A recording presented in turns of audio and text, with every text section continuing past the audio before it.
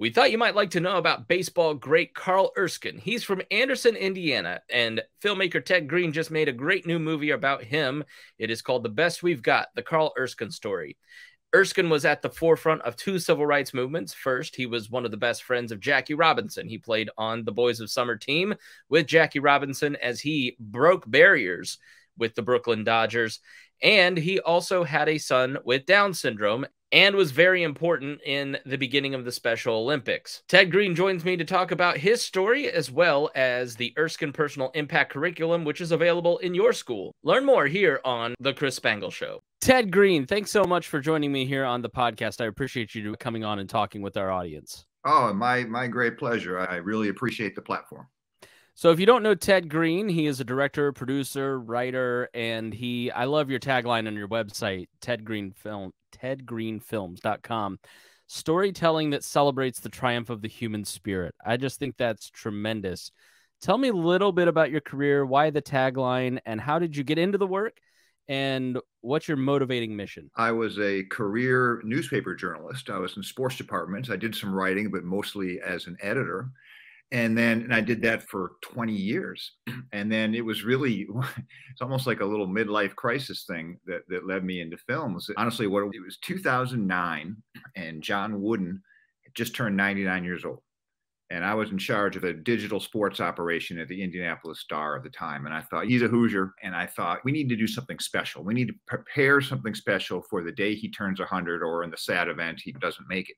Either way. And, what normally that was, at least back at the time for newspapers, was you write a super long story. It might jump twice, and it might have 4 or 5 big photos.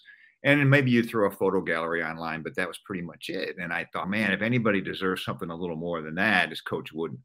And so I thought, how hard could it be to try a little 5-minute video? I'd string together some maudlin music, and I'd record a little narration, which I did back in the boiler room, and I'll do a couple interviews, and it'll work somehow. Well, I got into it so much, this new form of storytelling and what it could do, and what on-camera interviews you could do. What I like to say is sometimes you hear more from the look in the eyes than you actually do from what's coming out in the mouth. And so anyways, the 5-minute video turned out to be a 35-minute video. And the people at the Star, understandably, were pissed. They were like, what are we doing? We don't do 30-minute videos, especially without a sponsor. I hadn't even considered that. I came to consider that quite a bit. And then that's all they considered. So I was in trouble there for a second, but then somebody suggested I cold call it up the street to WFYI, the public television affiliate here in Indianapolis. And we had to they really liked the story. We had to redo a lot of the narration, and there's stuff it's so, even looking back on it now, it's so rudimentary. It almost embarrasses me because I'm so far. But because it was Coach, it was very popular. It played across the country. And what I did is I looked at his Indiana roots as opposed to what happened after that. I stopped the story when he got to UCLA, because everybody knows what he did at UCLA, but he did a lot of fascinating stuff, including racially, right here in Indiana before he moved out there. So that was my focus. Anyway, based on that, and then we found a sponsor. So then all of a sudden I was a little more popular with the bosses again. We decided to do one more video on Hoosier military veterans. I worked with my colleague Dawn on that one. And then those are both 30-minute docs, and I just fell in love with it. I thought, this is my calling. It's weird sometimes to find your calling after 20-some years in another field, but I did. So I took that jump, and since then I've done several more films. A lot of the early ones were about sports, because that's what I knew, and frankly, because sports sells if you're trying to find sponsors. But I found myself in those documentaries, like about Roger Brown, the very first Indiana Pacer, and then Slick Leonard, of course, his coach. I found myself so much more interested in what happened off the court or off the field. And again, I evolved into, yes, about that tagline, I evolved into that, to the triumph of the human spirit. And then I thought, well, you know what? It's time to branch out outside sports. And I'm sorry, I'm gonna cut this short. No, we don't have a time limit here on podcast. But after those two I just mentioned, I wanted to do something on Crispus Attucks High School here in Indianapolis. Not just the basketball team, which a million things have been done about the basketball team, including some by me. But I wanted to look at the whole school. And let me interrupt, and just so if you're outside of the Indiana area, for our national audience, Crispus Attucks was the segregated black school here in Indianapolis. And Correct me if I'm wrong, but wasn't Indiana largely unsegregated and then it got segregated? Yeah, And it was crazy what happened here. It was different than in most other northern cities. The migration of African Americans up from the South before, during, and after World War, the population, the African American population in Indianapolis was, by percentage, was bigger than that of almost all other major northern cities. And on the strength of that, or not on the strength of that, but that's the reason why Indianapolis, there were 3 high schools during the 1920s here in Indianapolis, and they were all integrated. But then when more and more African Americans moved up, the city leaders, and basically it was everybody. Some people say it was just the Ku Klux Klan, which was in power to some degree then, but that's not true. It was everybody. They decided we needed to take all the black students. There were becoming too many in the white high schools. We need to build them their own high school in their part of town, essentially, so we don't have to see them or hear them or anything like that. It sounds completely ugly, but that is exactly what happened. That's the high school that went on to great fame with basketball player Oscar Robertson. It became the first all-black school anywhere in the country to win an open state basketball championship. But again, I wanted to look beyond that. I wanted to look at the ways the school actually, this was basically created to fail, had the opposite effect. And to some degree, it helped open up the city racially. And I think that is its greatest legacy. And so I did that. And then I followed that with way beyond the world of sports with Eva Kor, a Holocaust survivor who was settled in Terre Haute, Indiana. And she became famous because, infamous among some people, because she ended up forgiving the Nazis. She went to Auschwitz. She survived experiments done by Dr. Joseph Mengele. She was a twin. What's that? She was one of the Mengele twins. She was one of the Mengele twins. And so she went through untold horrors and her family was killed. And yet 50 years after liberation to the day, she forgave the Nazis and became a pariah among some and a hero among others. And I was fortunate enough to be able to know her and go to Auschwitz with her and Romania with her and Israel with her. And I got to chronicle her life. And I tell you what, all this buildup, you talk about celebrating the triumph of the human spirit. I wasn't sure where I was going to go after the Crispus Attucks story and then Eva Kor. But then, based on a tip from Slick Leonard, the longtime Indiana Pacers coach that he had given me years earlier, I decided to look a little bit into Carl Erskine. And what I found blew me away, far beyond what he did on the baseball field. And I just had this gut feeling that this is a story I needed to tell. And I will say that now, looking back, I believe this story was something, the message of this story is something I've been subconsciously working toward my whole career. And it took Carl Erskine and his beautiful wife, Betty, to take me that last step. I just want to give station on Eva Kor, your documentary. The Indiana Historical Society has an amazing exhibit. If you're in Indiana, it's if you're drivable, it's worth it because you can sit and talk to Eva Kor, which is amazing. She's got a tremendous story. I have not, in full disclosure, seen the Carl Erskine documentary, but I've seen a lot of the trailers.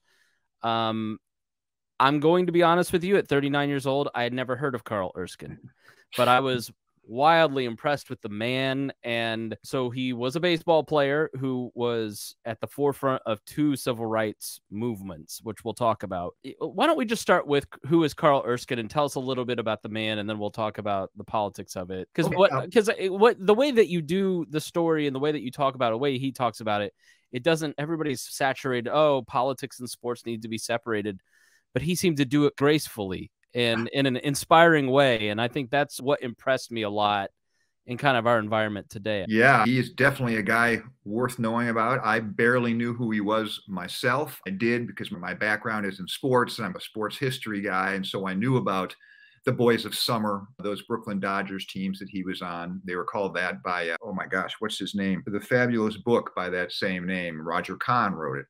But anyways, so Carl Erskine, what most people know him as, is as a baseball player. And he was a great one. He, during a 12-year career from 1948 to 1959, he played for the Brooklyn Dodgers and then the LA Dodgers at the very end. During this time frame, he threw 2 no-hitters. He set a World Series strikeout record, 14 against the Yankees, including 4 against Mickey Mantle. He won a World Series and he appeared in 5.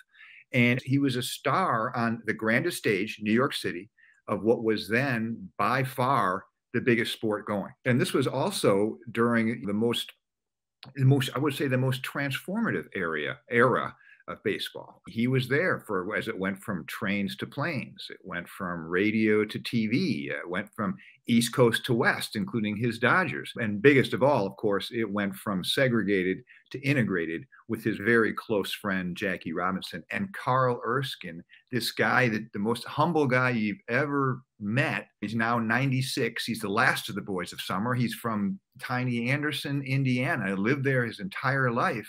This guy was front and center for all of it. And he's just this, and he loves writing about it, telling you about it. He's just like this link into this past time. And for that reason alone, you have lots of people, I know lots of grown men, very successful guys, who make pilgrimages up to Anderson every year just to sit at in his modest home at his kitchen table and to listen to this guy tell stories. But really, and you alluded to this earlier, if that's what all Carl Erskine really was, I wouldn't have done this film. There are a lot of players. He's not in the Hall of Fame and probably doesn't deserve to be, but he was just a very good player. But again, as you mentioned, he was such a big part of these two huge social revolutions. First, racially, his best friend growing up and all the way through life was Jumpin' Johnny Wilson, an African-American kid in his neighborhood. They met in the early 1930s, not even 10 years after the Ku Klux Klan ran Indiana. And believe me, racism was still absolutely rampant. And yet, so Carl would swim at the only black swim pool in town because that's the only place his buddy Johnny Wilson could swim. Carl would only go to restaurants that Johnny could go to. Carl would sit with Johnny on a balcony at the theater because that's the only place blacks could be. Johnny Wilson went on to great fame. He was the Mr. Basketball Indiana in '46, won a state championship that year. But then, and so this is a time when every force in society was essentially pushing Carl away from Johnny. And yet Carl did the opposite. Carl embraced him. And that, as he later said, when he looked back in his life with retrospect, really prepared him for Jackie Robinson. Jackie Robinson, of course, became the first African-American Major League Baseball player in 1947 with the Dodgers. Carl was signed by the same guy, Branch Rickey, the following year. And Carl and Jackie just hit it off. And I go into this a lot in the film. Sometimes the picture of that Dodger togetherness often is Pee Wee Reese throwing his arm around Jackie Robinson. There's even a statue of it. And he did that, most people think. That was a very courageous move for him to do.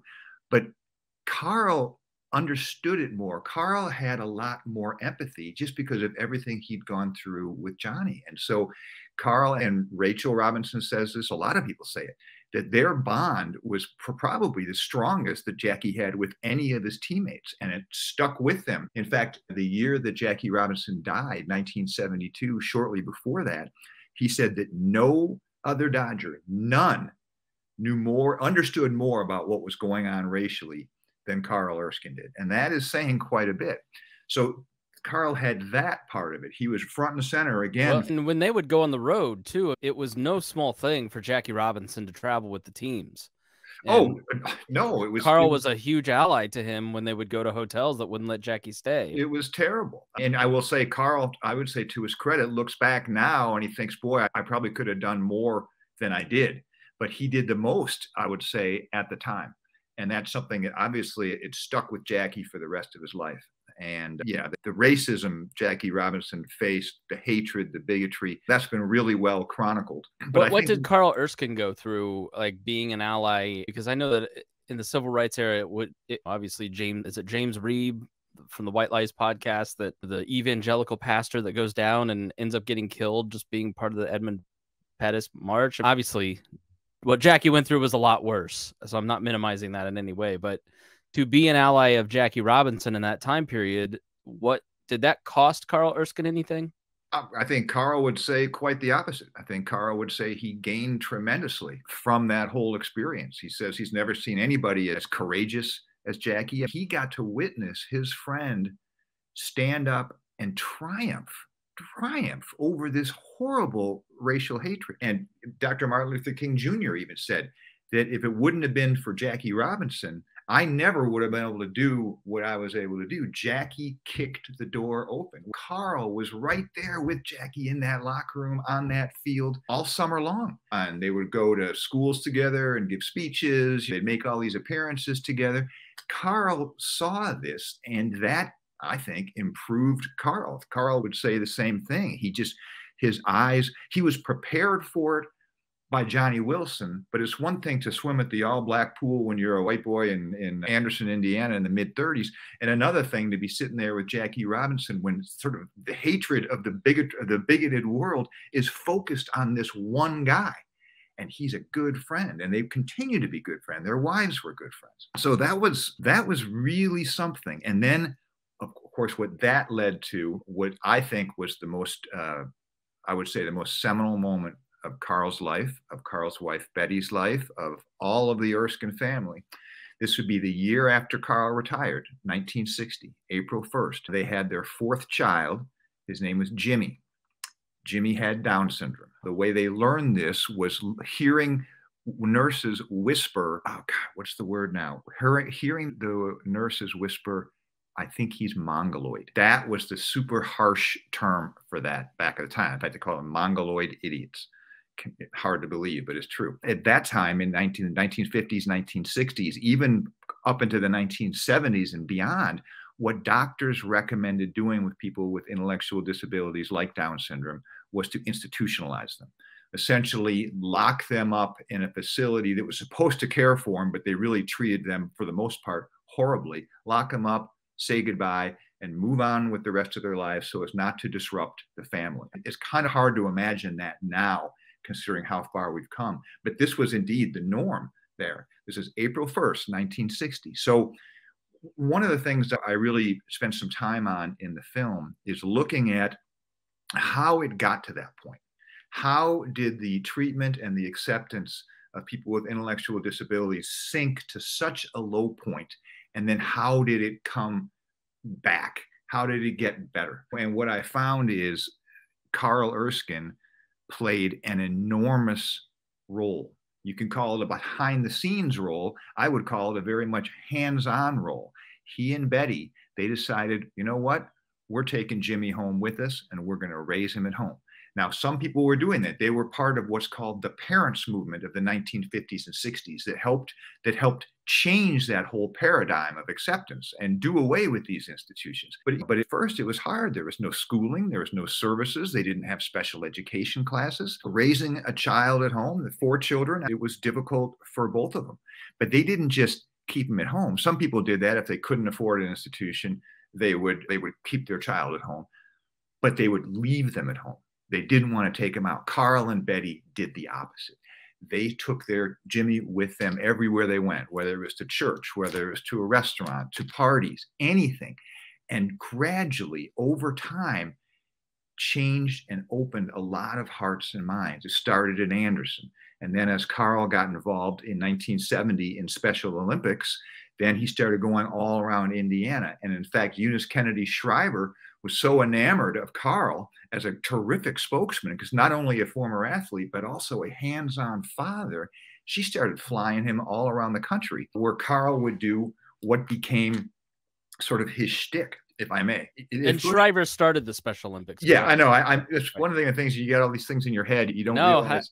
The radio guy's here to just tease that out to make sure I get that. No, because like in a film, there's a bunch of setup that shows that. Yeah. So I do assume probably too much knowledge here. But yes, so Eunice Kennedy Shriver started the Special Olympics. The first one was in 1968. She started it because she had a sister who had an intellectual disability, Rosemary, who ended up being lobotomized in a failed experiment, or a failed surgery, I should say, at the behest of her father, and just angered Eunice, and just it energized her. And she already had a ton of energy, but she started really this huge movement that ended up being Special Olympics in 1968.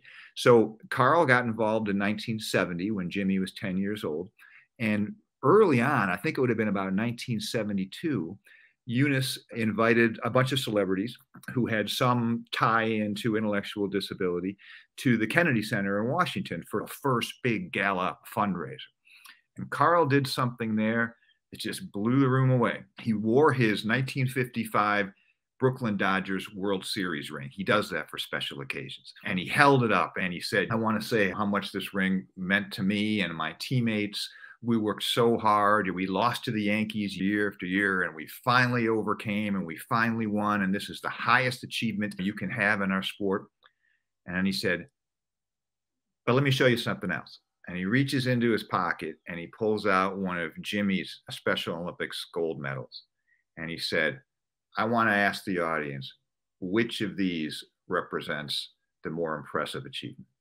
And at first, there were tears, and then there was applause, and then wallets started opening up. And Eunice Kennedy Shriver, no dummy, she said, Carl, you're coming on the road with me. And so she'd fly him around. And so he became really one of the biggest early spokespeople for Special Olympics, for the cause of people with intellectual disability. But you really, and I'm going in a bunch of different directions here, but no, it's great. Yeah. But the thing is, what you have to realize is the descent, the treatment, the evolution of the treatment and acceptance of people with intellectual disabilities it was just so fascinating. If I may, we're little over 100 years out here in Indiana from putting people like Jimmy to death with the eugenics movement. And Carl has lived that lifespan. My question was, we take it for granted. Like, we just look at the actions of Carl Erskine and go, this is just how you're supposed to act. But I think it's hard for someone my age, an older millennial, to think of a time where this would be considered, where doing the right thing would be considered courageous. What does Carl think about that evolution that I think you're about to speak on? Carl, it's not like he studied it. I think Carl just knew that when he came along, that things were terribly wrong. And I got to give equal credit, if not even more, to his wife, Betty, because Carl was the first one to say, when Jimmy was born, he was bewildered. This possibility hadn't occurred to him. They had no issues with any of the first three children they had. It was Betty who put her foot down right away and said, no, I've carried this kid for 9 months. He's coming home with us. But as a history guy, and I try to, in these documentaries, I try to put things in context, tell a little story, but in context with the whole country and what was going on then. And it was just, I was utterly fascinated. And this is the part, I believe, from what I've heard, fascinates the most people about the film, is in the 1800s, and I'll go briefly through this, although it's a little bit hard to, the United States was an agrarian economy. It wasn't uncommon to see people with intellectual disability on the farm. They would help out however they could. Maybe they couldn't bale the most hay, but so they would be in charge of taking care of grandma or something like that. But it just wasn't uncommon. You see that. But when the Industrial Revolution came in at the end of the 1800s and then the early part of the 1900s, that changed everything. People moved into cities, factories sprung up, competition became king. And the idea being that those people who couldn't keep up, it wasn't just, okay, it's fine, they just can't keep up. No, they were seen as problematic. They were like glitches in this, as I call it, an engine of progress. And so that's when they started creating these separate facilities for them and confining them to these places. And like essentially, they weren't trying to cure them. They were just trying to separate them from society, much in the same way that Indianapolis was trying to separate the African Americans from the general white population. But then eugenics came up right near the same time, and that made things even worse. These eugenicists argued that it wasn't enough just to lock these people away and keep them away from the general population. These people inevitably, they said, were going to spread and procreate, and the diseased animal that destroys the herd. This is kind of language that you would actually see in the eugenical writings. And this became very popular. Teddy Roosevelt backed this. The Supreme Court backed it in an infamous case. Eugenics was the thing. They had better babies contests at state fairs. There were certainly here in Indianapolis better babies contests. You think there were any black kids in those better baby contests? No, I wouldn't say so, or in people with any sort of intellectual or physical disability. But that was the idea. If you need to grow the perfect person.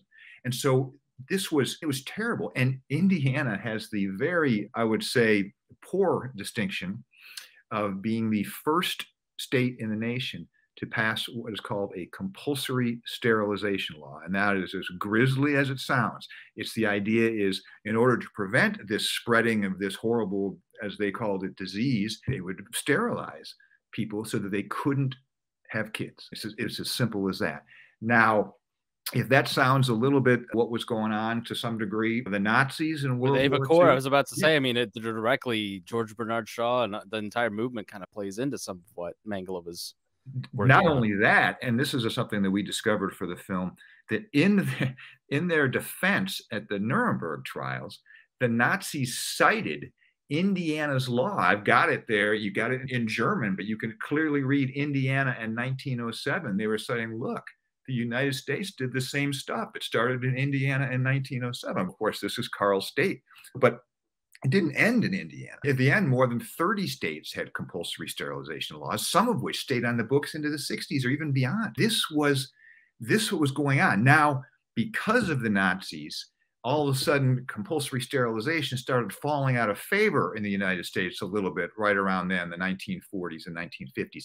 But still, the idea was that didn't stop the idea of separating them. These institutions multiplied, and they didn't staff them well, anything like that. So essentially, there were these huge just warehouses. Geraldo Rivera did something, and I've got it in the film. And this was in 1972, I think. He went to an institution in New York, and brought a camera in and did the whole thing. And it was just absolutely appalling. This has been going on for 80, 90 years or 80 years or so in this country at that point. 70. Sorry, my math's a little bit off. A hell of a long time. And so this was the world in 1960 when Carl and Betty had their child, Jimmy. It was basically, you're supposed to be embarrassed by this kid. You're supposed, for the good of your family, you're supposed to put him away. You're supposed to move on with your life. And this movement, the parents' movement, they changed this whole thing. It wasn't then about eugenic fears. It wasn't about cost analysis, what's best for the economy. It's about treating people with dignity and love and respect. And Carl and Betty were the leaders of this. They really were, because they were living it every single day. Here's a guy of great stature, and he's out there with everywhere he goes with his kid. Did he worry if it made people uncomfortable? Hell no. If Jimmy acted up in places, did they have to sometimes sit him down? But they'd bring him right back in. And over time, again, change their neighborhood first. The president of Special Olympics, Jeff Moeller, who couldn't be with us today, he says this in the film. First, they changed their neighborhood.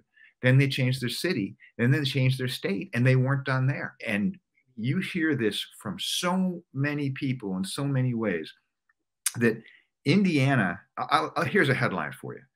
Indiana has gone from arguably being the worst state in the union as far as the treatment and the treatment of acceptance of people with intellectual disability to now, by many measures, being right up there with the best. Incredible participation in Special Olympics. In fact, the most high schools involved in unified sports of any state in the country. The ARC chapter here is, I think, the second biggest in the country. There's the Erskine Green Rehab Center, or Erskine Green Treatment Institute. Erskine, forgetting this. The Erskine I'll Green Google it real quick. Institute up in Muncie. Anyways, Indiana's gone from worst to near first, and everybody who has knowledge of this, going all the way back, say that while it took a village for that, it was Carl and Betty Erskine right at the top of the list. They are the ones who deserve most credit for making that sea change. And how do they do it?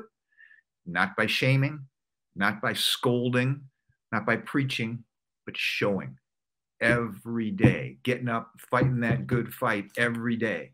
That's what they did, and they're still doing it. Carl's 96, Betty is 94. Jimmy, who was supposed to live until his mid-30s, at best, that was the life expectancy back then. In a couple of weeks here, April 1st, he's going to turn 63 years old.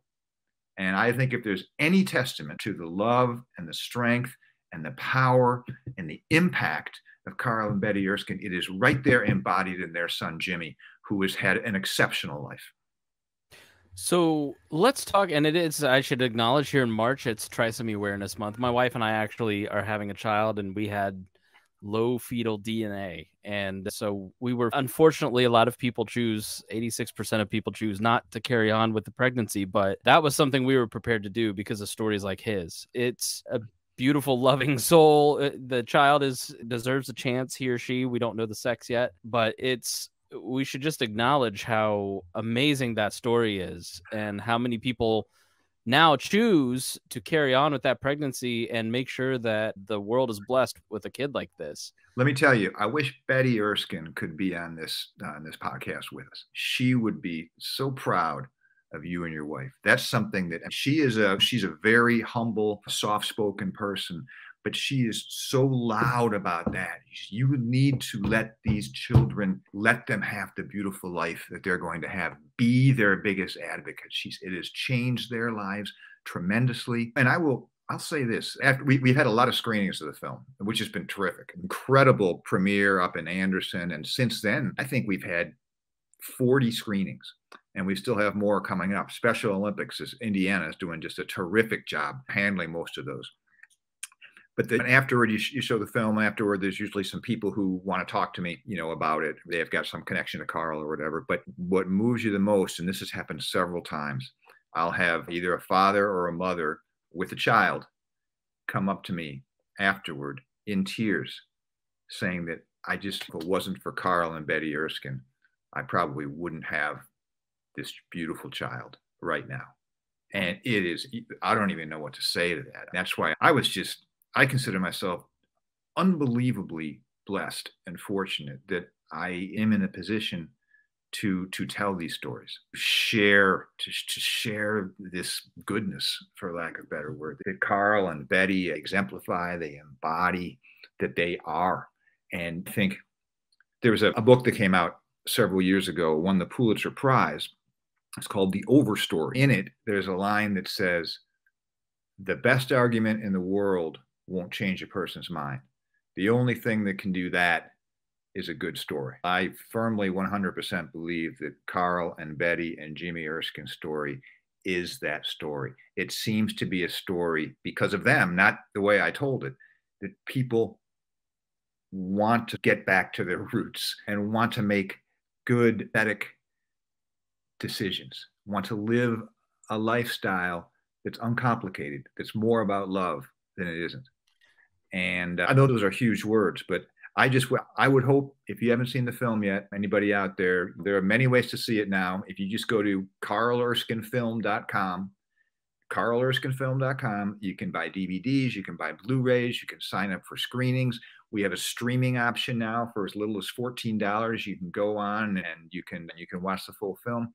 And this is all right there at the top of that website. But you gotta see Carl's story to fully believe it. And I will say this, the reaction I've had is bigger than for any film I've done before. Again, all credit to Carl and Betty.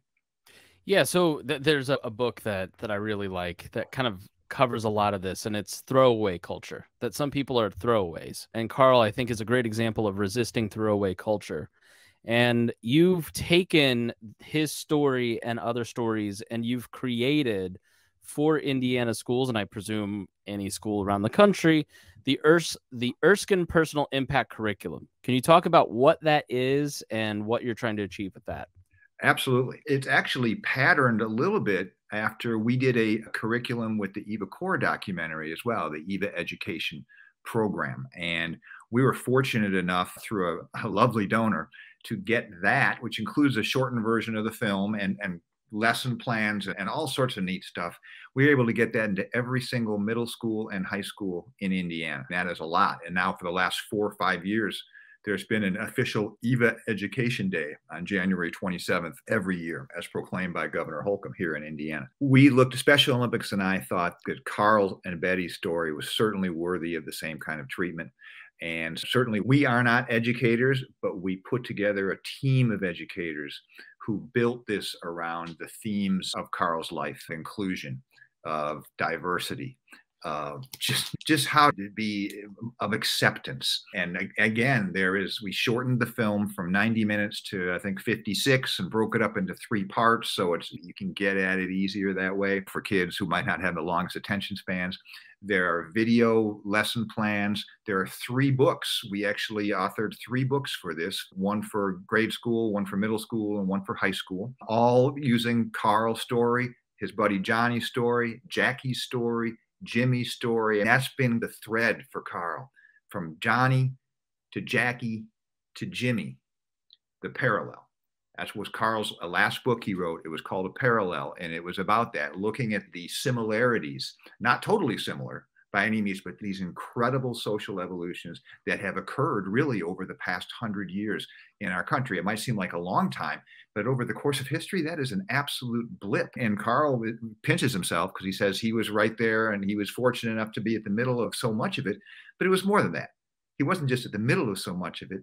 He did the right thing. In each case, what Carl did, I think, is what is written, what is etched onto the tombstone of his dear friend and former teammate, Jackie Robinson. And what is written there is, a life is not important except in the impact it has on other lives. We make a big deal about that at the end of the film because I think that is who Carl is exactly. And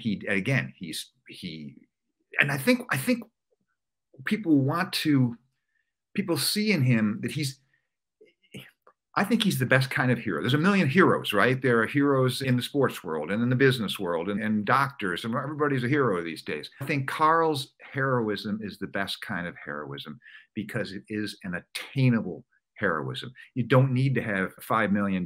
You don't need to be able to dunk a basketball or memorize Beethoven's Fifth Symphony. We all have it in us, what Carl and Betty have done over their together more than 180 years.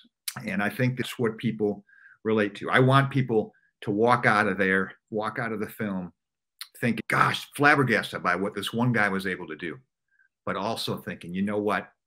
I think I can do a little more myself. That was the goal with Eva. That was the goal with Addicts. That's absolutely the goal with Carl. And just to get back to Epic, Special Olympics really took the ball and ran with it. And I just couldn't be more grateful to them, nor impressed by what they did. Again, we have the video component, a shortened version of the film, but we also have lesson plans. We have these 3 books, and we're giving them away for free to every school that asks. We've even taken orders from outside Indiana at this point, but already right away, we had more than 300 schools sign up, and I think we distributed more than 70,000 books. And then a couple of months ago, the Major League Baseball Youth Foundation got on board as well, and they provided for another 50,000 books. And so to see this kind of become, it's so much more than a film, it can become a bit of a movement. And you can't do that with any subject. But when you have a good hand, like a Carl Erskine documentary to do, you got to play it for all it's worth. And the notion that 20 years from now, a kid who's not even born today, might look across an Indiana classroom and see somebody who doesn't look a thing like him, doesn't act like him, doesn't talk like him, maybe doesn't walk like him. And what I read in Epic, I could maybe be that person's. That is a powerful notion. And that's why we wanted to bottle this, sort of bottle Carl's inspiration and spread it really where it matters most, and that would be among children, among the next generation. So we've got listeners across the country and around Indiana. How, if they want to recommend this to their schools, how would they go about that? Okay, there's the website that I would turn them to is that's like Special Olympics, soindiana.org/epic, EPIC. And by the way, that stands for the Erskine Personal Impact Curriculum. So again, that website is soindiana.org/epic. However, you can also get there just by going to carlerskinefilm.com. There's a direct link. That's where I would advise people really to go, because it's kind of one-stop shopping for everything.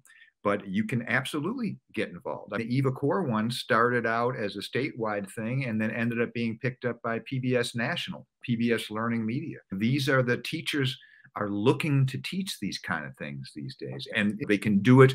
And we've done this. They're all touches the right things it needs to touch, it dots all the I's and crosses all the T's of all the educational standards, and it fits in. We show how it can be fit into really almost any subject. And it's the reaction that we're getting has just been phenomenal from teachers, from principals, from students. And here's another thing. What's been interesting is that, let's say African Americans, there's African American, unfortunately not as much now due to some national forces. They know what their history was about because it's taught. But so many people with intellectual disability, like the rest of us, didn't know the evolution there at all. And so to see, we had a special screening for Special Olympics athletes. We've now had several. And we asked people after, what made you mad? What made you happy? And people were just outraged by how people like them used to be treated in this country. And it was just palpable, dripping out of them. They're thinking, that could have been me. That could have been me who was locked up at institution. That could have been me who was forced to be sterilized. And was a real moment for me to see, wow, they're learning this for the first time, like so many of the rest of us. So I think this story masquerades as a baseball story, and the baseball is fun, and we have got great footage and cool stories. And if you're a fan of that era, or just a fan of sports in general, you're going to get a kick out of that. But what the idea is, that's the first half of the film. And then we go into Jimmy. And then we look at this evolution of the treatment of people with intellectual disability. And then we bring it around with Special Olympics and look how far it's come now. So it's bringing a whole new set of eyes to that world. Long wanted to do a piece centered around Special Olympics in some way, but I could never really find my way in. It just struck me that if I did a whole piece on Special Olympics, that would be my audience. People who competed in it, people whose kids competed in it. Very broad.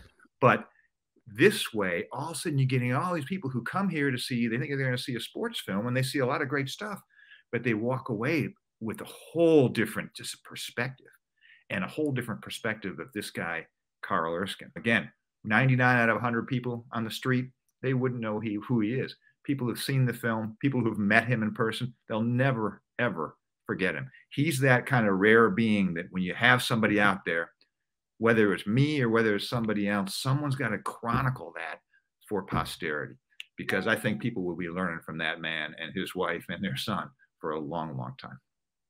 All right, Ted Green, thank you so much for joining me here on the show. I really appreciate your time. Oh, no, I appreciate the platform. Again, carlerskinefilm.com. I hope people take some time to check it out. And we'll put all those links in the show notes so you can check all of that out. And thank you, listener. We really hope that you enjoyed this program. If you got something out of it, the best way to support Ted, the best way to support me, or any content creator that you love, is to share their work. And we thank you for being here. So thank you again. We'll see you here soon on The Chris Spangle Show.